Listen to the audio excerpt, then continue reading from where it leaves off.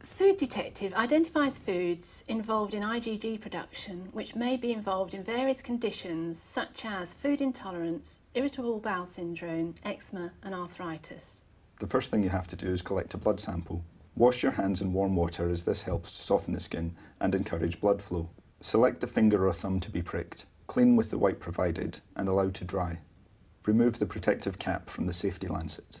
Place the red raised platform end of the safety lancet against the finger or thumb from which you will draw blood. Gently push the lancet against the finger or thumb.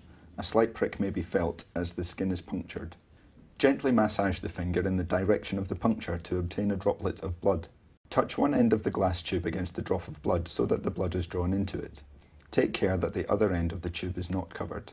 Completely fill the tube. If sufficient blood cannot be obtained, then use the spare lancet provided and repeat from step 1 with a different finger. If you're having trouble taking the blood sample, it may be a good idea to get a friend to help you. When the blood has been collected, remove the cap from the bottle containing solution A and place the glass tube into the liquid. Replace the cap securely and shake gently to disperse the blood fully. Clean the puncture site and use the plaster provided. Conducting the test.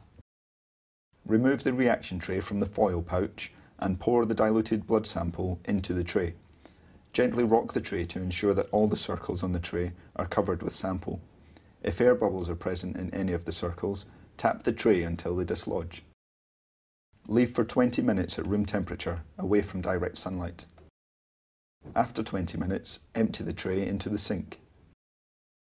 Pour some of solution D into the tray so that the entire surface is flooded. Agitate vigorously for a few seconds to wash, then empty the tray into the sink. Repeat this washing step 3 more times. Drain the tray thoroughly before proceeding to the next step. Add solution B, the antibody detector solution, to the tray and gently rock to ensure that all the circles of the tray are covered. If air bubbles are present in any of the circles, tap the tray until they dislodge. Leave for 10 minutes at room temperature, away from direct sunlight. After 10 minutes, empty the tray into the sink and then wash the tray 3 times with solution D.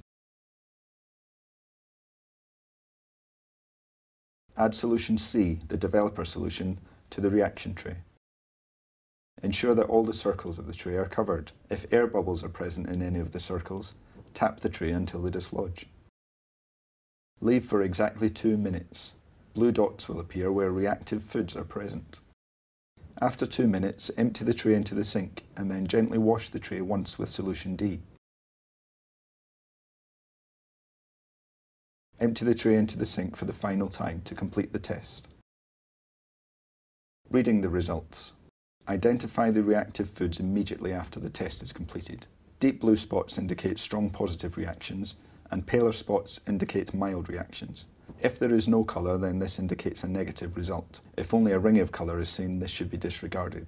Foods are located in positions 1 to 46 on the reaction tray. Identify which positions have produced a blue spot and refer to the test report in the kit instructions to identify the foods responsible. Circle the foods that have produced a blue dot. Please note positions 47 and 48 contain negative and positive quality controls to indicate that the test has been conducted correctly. For the results to be valid, position 47 must be white and position 48 must be blue at the end of the test. If after using the Food Detective kit and you have tested positive for a number of foods, it is recommended that you seek further dietary advice from a qualified nutritionist.